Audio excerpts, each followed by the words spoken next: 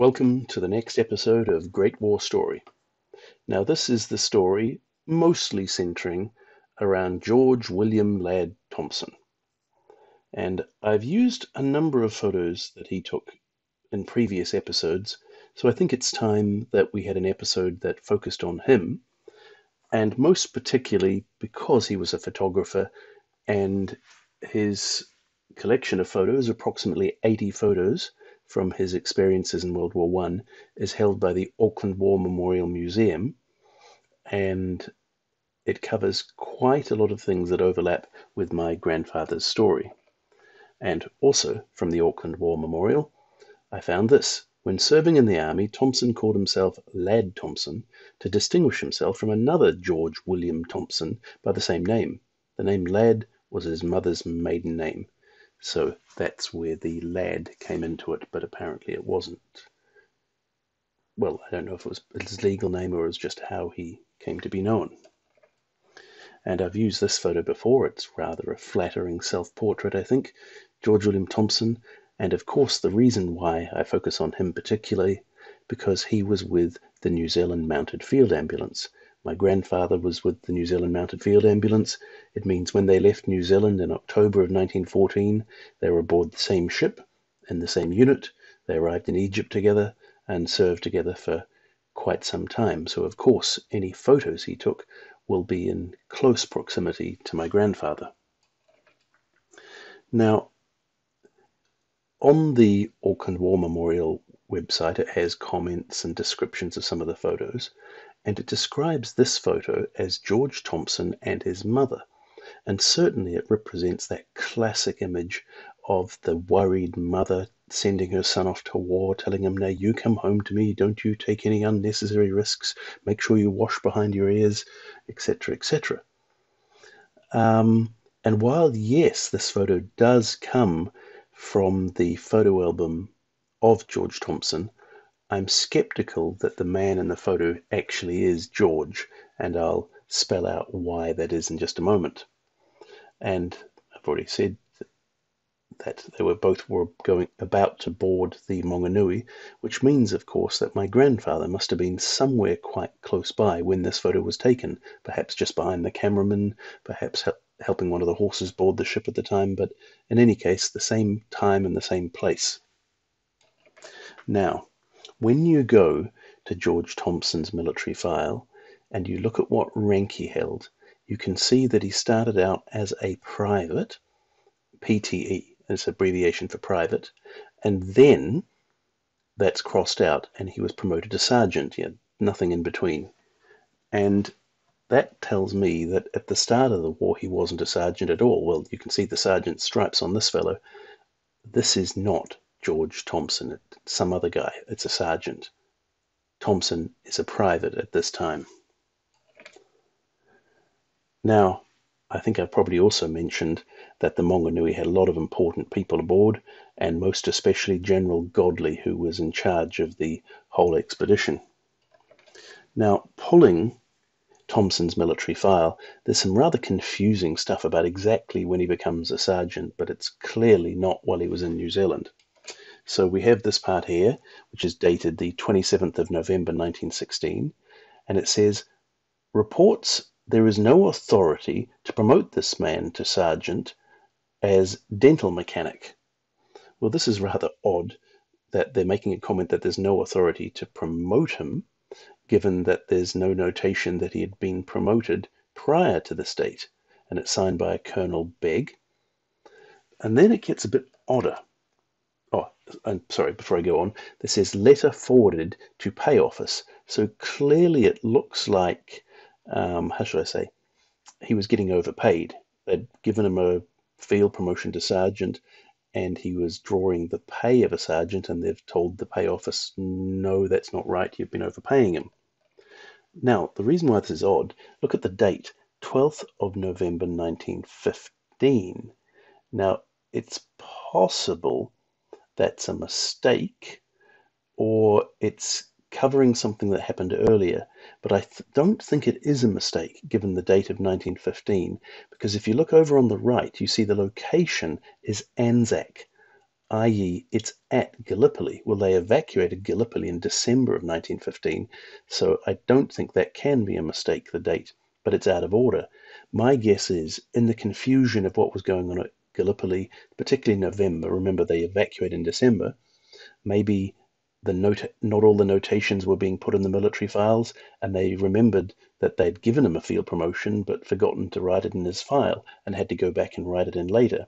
And it says here, appointed temporary sergeant whilst employed as dental mechanic, and he's replacing somebody else who's sick. Well, I guess it seems funny that they needed a dentist when they're in the middle of the battle at Gallipoli, but I guess, well, you've got to remember that dentists are quite skilled at repairing smashed jaws and other things, which of course there'd be plenty of soldiers suffering from those kind of things at Anzac, and I guess you still get dental aches and other problems with your teeth even in the middle of a long campaign. And it does say the letter is signed again by Colonel Begg. So here's what I think happens. He's at Gallipoli. He gets a field promotion given to him by Colonel Begg. Later on, they find that it wasn't authorized, and that's noted up there. But then later on, they sort it out and finally get him promoted to sergeant properly. And the guy on the right, that's Colonel Begg, who was trying to sort out this whole mess. And the one detail I learned about him that was rather sad was he didn't even survive the war, but he wasn't a battle casualty. His military file says he died of pneumonia. Well, as you're probably aware, the Spanish flu started to rip through in 1918, 1919 and killed, well, more people, in fact, than were killed in battle in World War I. And I do wonder if he was a victim of the Spanish flu. Now, other things, many interesting things in the photo album. So this is a photo taken aboard the Monganui, and this one I was able to identify pretty easily, even though the photo didn't have anything written on it, as Hobart, Tasmania. So it was the first stop after they left New Zealand. So far, so good. There's this photo in his photo album that has caused me headaches. I've spent so long trying to identify where this is. Now, I'm pretty sure it's not Wellington in New Zealand. And then when they left, the fleet went to Hobart. I'm almost certain it's not Hobart. Then they went to Albany in Western Australia. Almost certain it's not that. Then they went to Colombo in Sri Lanka. Almost certain it's not that. They stopped at Yemen to coal. Almost certain it's not that. They went through the Suez Canal. I'm sure it's not that.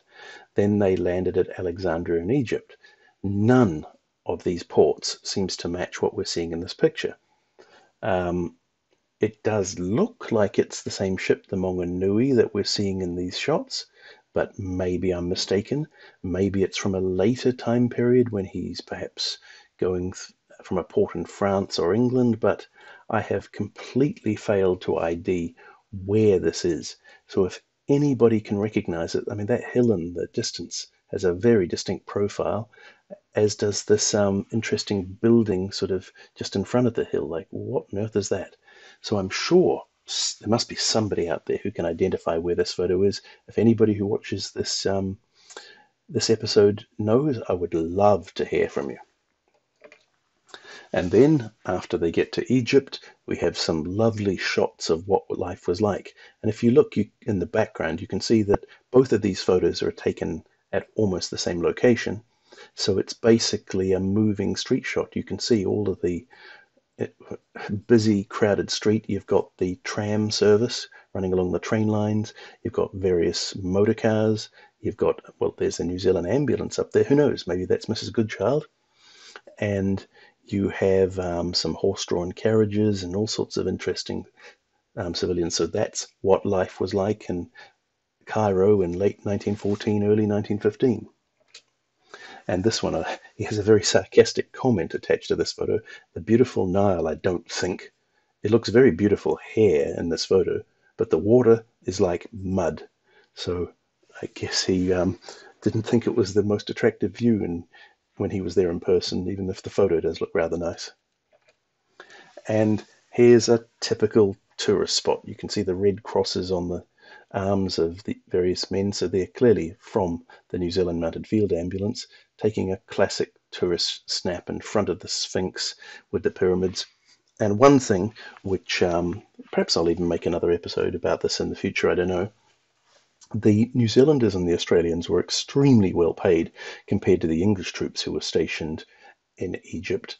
And when they arrived, approximately 30,000 men with money in their pockets ready to spend, burning a hole in their pocket, as the saying goes.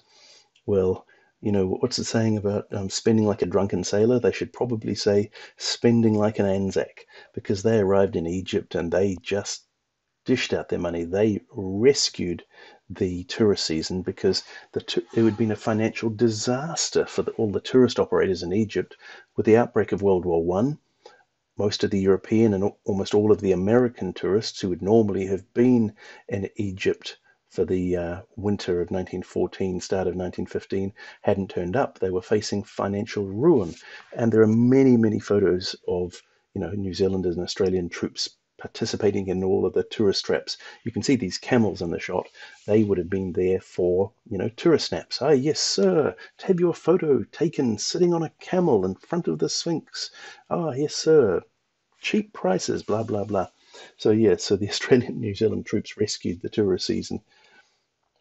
Now, this is the one photo that I think could maybe possibly include my grandfather. Because remember, my grandfather was in the Army Service Corps looking after the horses.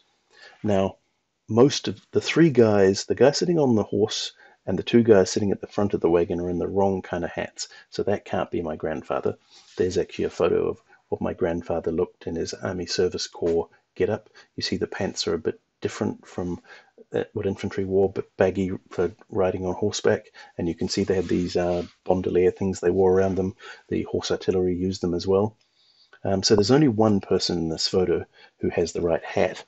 And who knows? I mean, there's no possible way I could prove it. But given that it's somebody in the New Zealand Mounted Field Ambulance taking the photo, and that's probably somebody in the same unit bringing supplies for the horses, well, it could be my grandfather or one of the other ASC drivers. Who knows? And some other nice shots outside the camp with Chris, Stu, French, and Roy. Well, if I could be bothered, I might be able to track down who French was. At least that's a name rare enough. But come on, just a first name to try and identify who they were. But I also like this because you can see there's their wagons in the background, and there are the horse lines. So that's where my grandfather probably would have been, looking after the horses. And this is a nice human one where they're again out doing some sightseeing, starting for the gardens, and a bunch of troopers. And again, you can see the various red crosses and things showing that what unit they're part of. And then there's this one, kit inspection, Colonel Thomas at the head of the line. Well, he's quite faint because this picture's a bit overexposed, but there you can see Colonel Thomas, and I've mentioned him numerous times in plenty of episodes, and he was sadly killed at Gallipoli. And standard stuff for the army, really, isn't it? Kit inspection, you know, the officer comes through and makes sure that everybody has what they have and it's all properly cleaned and all the rest. So this is what camp life was like in Zaytun in Egypt for the members of the Mounted Field Ambulance. And of course, I've had two rather long episodes about Valerie Goodchild, and I showed these two photos, and both of these photos were taken by George Thomson. And then here's another wonderful street scene from Cairo, not a posed one, just regular people about their everyday life. And this one here, with this joke of a comment written on it. We went to the pictures together the other night. So what I assume he's making a joke that he had a date with this beautiful young lady, shall we say. And then there's this photo, which I love because it's, I don't know, all these guys with these interesting poses. Some of the boys at the Sunday school picnic last Sunday. Now, what does he mean by the Sunday school picnic? Now, there was a joke about the New Zealand Expeditionary Force being General Godley's Sunday school picnic, because when they were aboard the troop ships, General Godley wouldn't allow cigarettes and he wouldn't allow any booze. And all the Australian troops were allowed to smoke and were allowed to drink. So they called the New Zealand Expeditionary Force General Godley's Sunday School Picnic. When they got to Egypt, they finally did allow wet canteens and things like this. But I'm not quite sure if it's a reference to that or something else that I don't get. So some of the boys at the Sunday school picnic last Sunday. 3 Timaru boys, including Eddie, Arthur, Bonnen, Westport Company Office, and Corporal Finlayson. It's only a shame the 3 are leaving. Now, I had to go to see if I could actually work out who these people were. Now, Bonnen was the best one to go with because, well, it's a comparatively rarer name, and I had no trouble identifying him. Private Arthur Edward Bonnen, and the sad thing is he died of enteric at number 15 General Hospital, Alexandria, later the same year, the 11th of September. He was 33 years old, and he was 5'4.5". Which one was he? Not 100% sure, although I can take some guesses. We do have a photo on the Auckland War Memorial Museum of what he looked like before he went to war, and the Auckland War Memorial Museum guesses it was him. I don't agree. I think it was this other fellow on the right. They even say their reasoning is based on his facial appearance. Well, both these guys look pretty similar, and I actually think the guy with the flat cap is actually George Thomson, the owner of the photograph album. I think he got somebody else to take the photo. We know he had a flat cap. So I think the guy on the left is actually the owner of the photograph album, our dentist.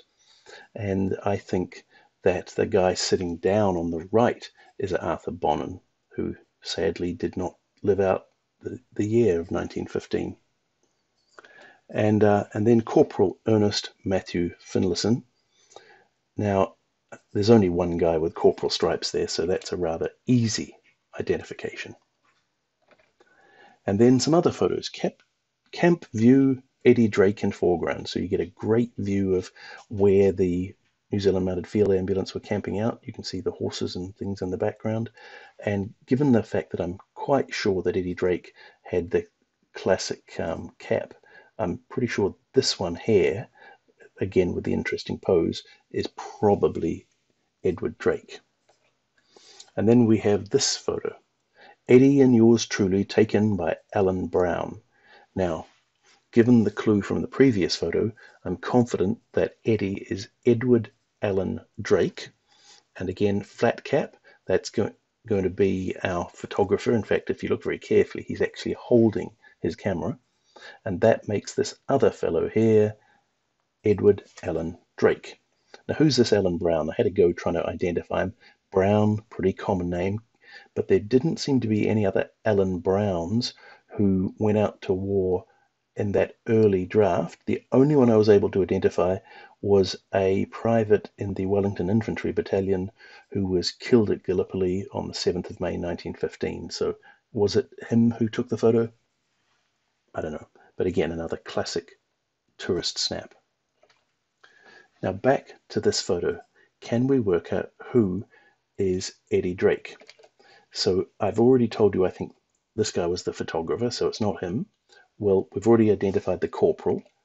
I believe that that is the poor guy who died in later that same year of what they called it enteric, which basically means dysentery.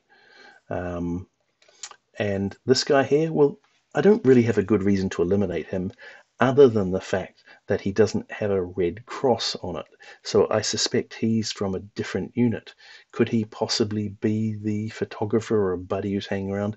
But given the absence of a red cross on his sleeve, I've eliminated him just on that basis alone.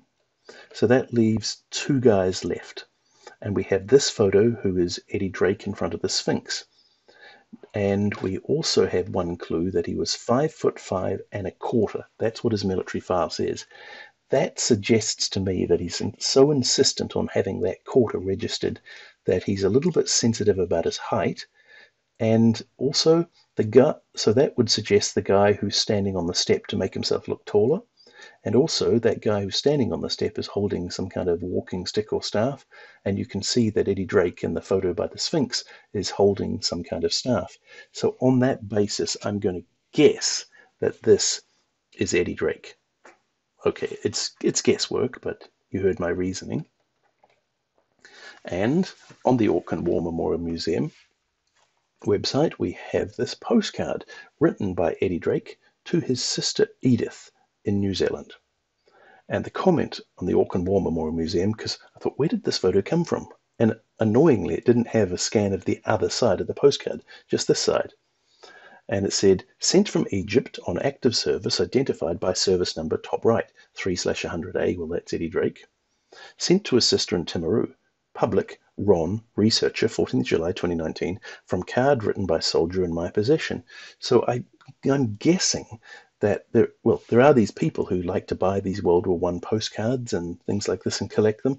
So I'm guessing that this guy, just by chance, had acquired this World War I postcard and had worked out who it belonged to and had, as part of community service, uploaded it to the Auckland War Memorial website. And I can't read it all, but it says, this is only a little cover of port sewers and does not give you much idea about the formation of the houses, some of which are very big, and the architecture is splendid. Nothing is seen like it in New Zealand.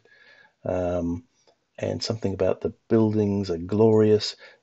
In Cairo, the buildings are glorious. The churches and public buildings are very fine, etc., etc. So this is a postcard written by Eddie Drake back to New Zealand from Egypt. Now we turn to somebody else in my family who I've barely mentioned before. In previous episodes, I've mentioned that my grandfather was born in New Zealand, and I might have mentioned that he had two elder sisters. One of them died when she was young. She was only 9 years old, probably died of diphtheria. But the other one lived to a ripe old age, and we always called her Auntie Connie, but she was my great aunt, sister to my grandfather. And in our family, we happen to possess an autograph book that she seemed to have acquired, well, quite early. You can see there she was given it by her father, Christmas of 1907. And some of the people who have signed it or written entries, some of them were obviously her school friends, but she kept it and had other people sign it later in life. Now, why am I mentioning that now? Because in her autograph book, there is a signature, an autograph, if you like. Edward A. Drake, NZMC, New Zealand Medical Corps, September the 10th, 1916. Is this the same guy? Well, let's look at the signature on the postcard. You can see the way the D is formed is done in exactly the same way. That R is identical. You can see, while there's slight variance, any handwriting analysis will agree with me that it's the same guy. You could compare some of the other letters, like the way he did the D in Edward, and you see the same D being written in other places. It's definitely the same guy, confirmed by that postcard. So then the question, of course, comes, how does this guy, who's we're seeing there at Zaytun Camp in Egypt in front of the Sphinx and the pyramids, how does he end up in September of 1916 signing my grandfather's sister's autograph book? Now, she lived in London on King Henry's Road, and there's me standing in front of the house where they lived. That's number 10 King Henry's Road, and my great-grandfather, you see him there on the left. Also in this group photo, he's a bit older there. This group photo was taken in 1930. You can see him standing on the, our back right of the photo. And the other lady, the lady who is circled, was my great-aunt Connie. Not the best photo, but it's the best I could find. I sadly don't have many photos of her. I also never met her, which something I regret, but I do plan to make at least one episode about some interesting things about her life at some later stage. So this is where she lived in London with her father, my great-grandfather. So presumably it was in London that she met Eddie Drake. So what's the answer to the story? Well, trying to put side by side Eddie Drake's story and my grandfather's story, Robert Bruce Fowler. So here's Eddie Drake on the top left, and there's my grandfather on the top right. So they were both in the New Zealand Mounted Field Ambulance in 1914. Well, my grandfather, Army Service Corps attached, but still the same unit. They had left New Zealand on the Maunganui, and they were both there when they were dispatched towards Gallipoli to the Dardanelles on the 12th of May 1915. So they've been together since at least, August, September of 1914 through to May of 1915. Now, their ways separate at this point. Eddie Drake stays with the unit. He goes onto some hospital ships and is later landed at Gallipoli. But as I explained in a previous episode, my grandfather doesn't land with the rest of the unit because they decided that the horses and wagons are of completely no use at Gallipoli. So they send back the horses and the men who care for the horses back to Egypt. So as a result of that, during the entire period of the Gallipoli campaign, my grandfather has to kick around in Egypt, taking care of the unit's horses while they're off on hospital ships and at Gallipoli and all the rest. Now, Drake, who is at Gallipoli, suffers for it. He suffers from a GSW, a gunshot wound to the thigh. Elsewhere in his file, it's described as being an injury to the pelvis at Chalk Hill, Gallipoli on the 12th of August, 1915. And as a result of that, he's evacuated on a hospital ship to Malta, and it was a serious enough wound that they didn't think he was likely to recover, so they sent him back to England. And later, he ends up at Hornchurch. Now, Hornchurch, again, I'm going to make episodes about Hornchurch in the future, was the New Zealand convalescent camp.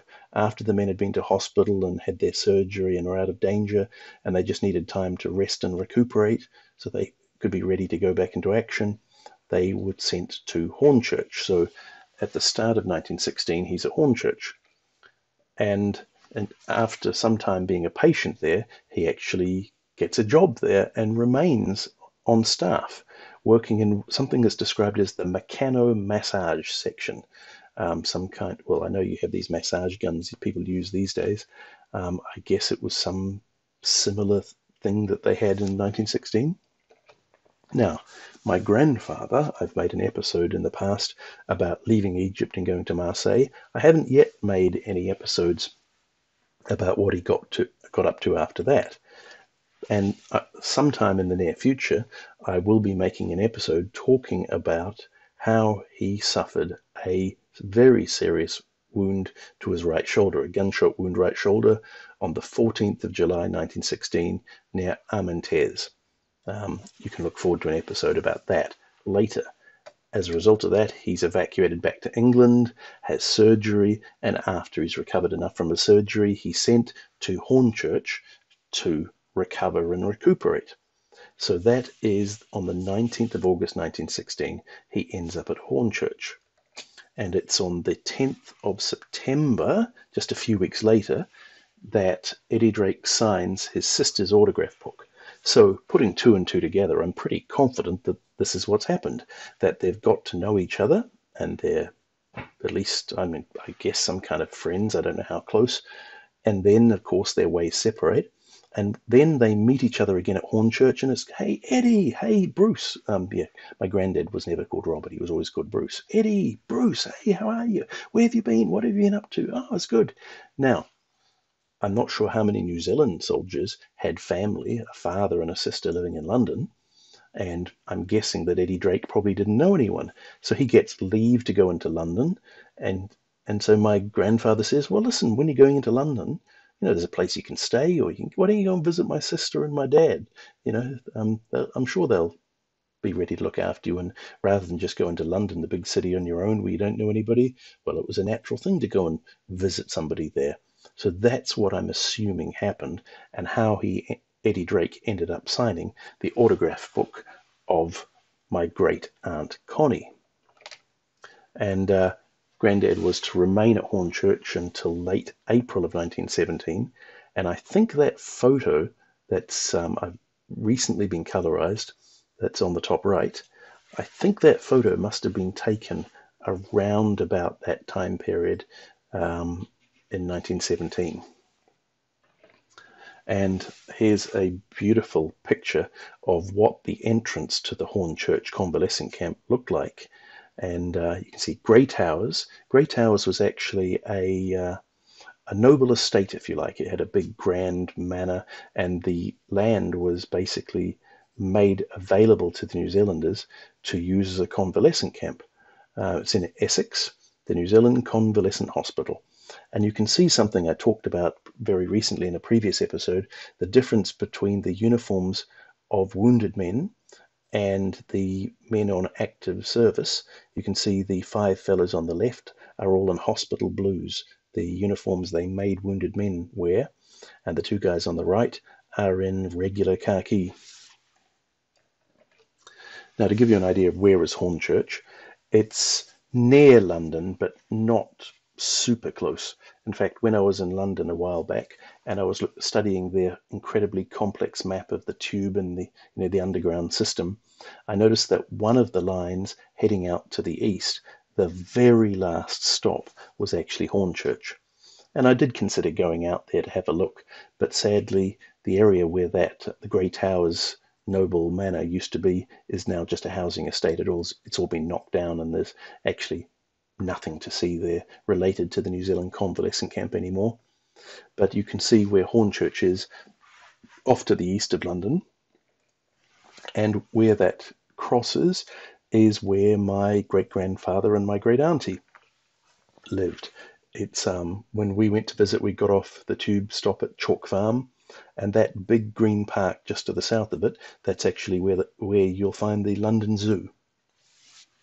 So I think not unreasonable that would explain how Eddie Drake came to sign my great-aunt's autograph book. And the only other detail I had of interest for him was that Drake, working in these hospitals, met a young lady, a Hilda Pickett, who was a VAD. I've talked about Valerie Goodchild being a member of the Voluntary Aid Detachment, and she was a mess orderly, and they got married. Now, the photo, that's not them. I just was looking for a photo of a New Zealander getting married, and I borrowed it from another website, from this New Zealand WW100 website. But anyway, that was the only other thing I had to say about Drake. Now, of course, the whole episode is centering around George Thomson, so we've got to bring it back to conclude with a few final details about our friendly dentist. Now, there is some evidence, mostly just from his photos, that towards the end of his service, he actually ended up working at Queen Mary's Hospital in Sidcup in England. And there he is. He's easily recognizable, and you can see whatever confusion or trouble there was about his rank, you can see he's wearing sergeant stripes, so by now it's all been sorted out and he's a proper sergeant. Now, there's another fellow there who's very famous. That's Henry Pickerel, because this hospital at Sidcup was where they established the facility for repairing all of these men who had horrific facial wounds. That's basically where plastic surgery was first pioneered. And they had a lot of dentists because, as I mentioned already, dentists were highly skilled at facial reconstruction and dealing with broken jaws and all of that kind of stuff. So it's no accident that George Thomson as a dentist would end up there. And the 2 names that are usually associated as the godfathers of plastic surgery are Henry Pickerel, who's in the center of the photo, but probably even more famous than him is Harold Gillies. And Harold Gillies isn't in the photo, at least not on the captions identifying them. So I'm not quite sure where is Harold Gillies, but Pickerel and Gillies, both very significant men in the history of medicine and plastic surgery. Now, that is particularly important to me, because if you go back to the very first video I uploaded, the one explaining how my obsession started with my grandfather, I explain how it all began when these photos appeared of my grandfather in a New Zealand newspaper called The Listener. And nobody in my family had any clue that these photos existed, and they were from Queen Mary's Hospital in Sidcup, because my grandfather was one of the beneficiaries of the work that they were doing there. And there was a set of 4 photos, a front and side shot before his surgery, and the front and side shots you can see here after the surgery. Well, actually, there were multiple procedures, not just a single operation, but they did a pretty good job overall. And so therefore the story of Sidcup and the doctors and the men and the nurses who work there is very close indeed to my grandfather's story. And I do wonder if George Thomson was there. I think he probably was, because it was October of 1918 when my grandfather suffered that catastrophic wound to the face. And did he recognize this patient who came in? Did he know that this man who was being operated on was one of these guys who'd been in the same unit with him and come out on the same ship, the Maunganui?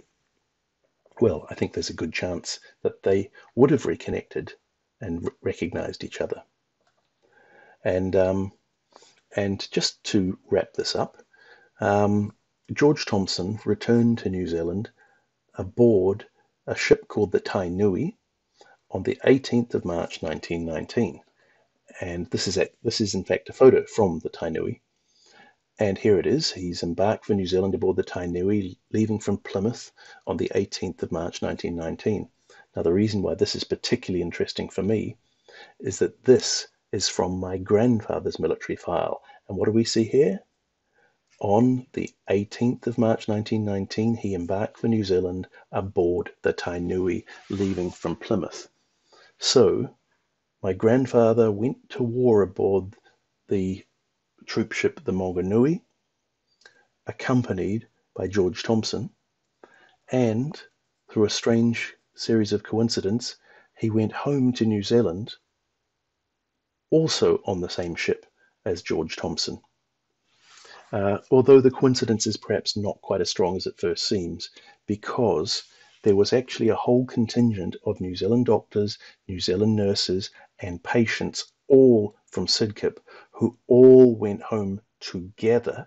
So in that sense, it's actually quite natural. Pickerel was aboard the ship. My grandfather was aboard the ship. My grandmother, who my grandfather married on the 1st of January, was also aboard the ship. Thomson was aboard the ship. In fact, many of the people in this photo would have been on the same ship. There was this big contingent of doctors, nurses, and patients, and as their spouses and things like this, who all went home to New Zealand on the same ship. And also, March 1919 was quite early, I guess because they were all patients and sick. Most men who had gone to war, they had to wait till the latter half of 1919 before they got home. And that's all I have for you today, so I'm going to say good evening.